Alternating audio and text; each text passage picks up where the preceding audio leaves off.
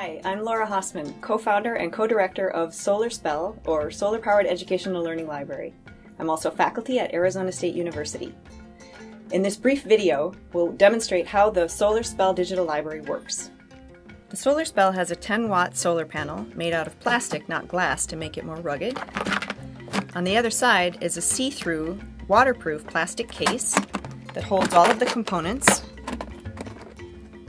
None of the components have any moving parts to further ruggedize the system. You can see the wires coming off of the solar panel. We plug those into a voltage regulator so that there are no spikes of power coming off of the solar panel, and the voltage regulator allows us to plug this cord directly into a battery. This battery both stores the power off of the solar panel and gives power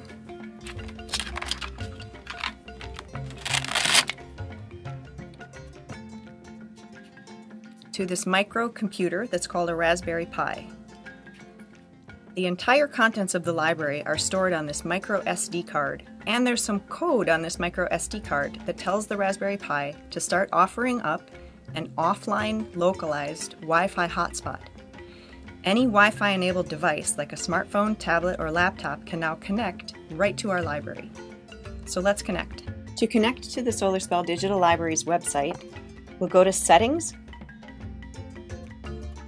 and look for a Wi-Fi signal called SPELL.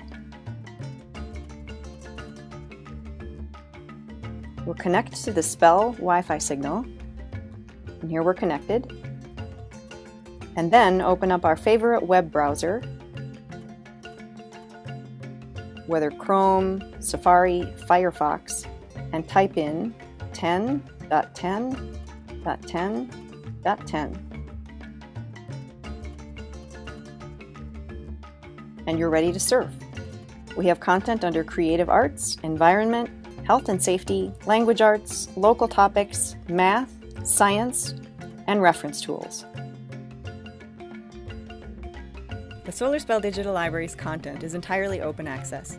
Anything can be downloaded and shared freely. The file formats on the library include HTML, PDF files, and MP4 videos so that any phone anywhere can open them. Moreover, the library's content is localized for every community that we go to.